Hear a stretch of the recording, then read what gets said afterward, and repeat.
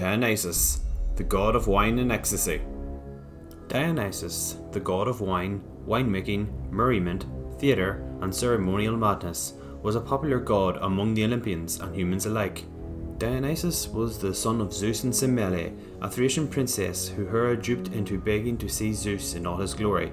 Semele died from the shock, but Zeus preserved her unborn child by stitching him into his thigh.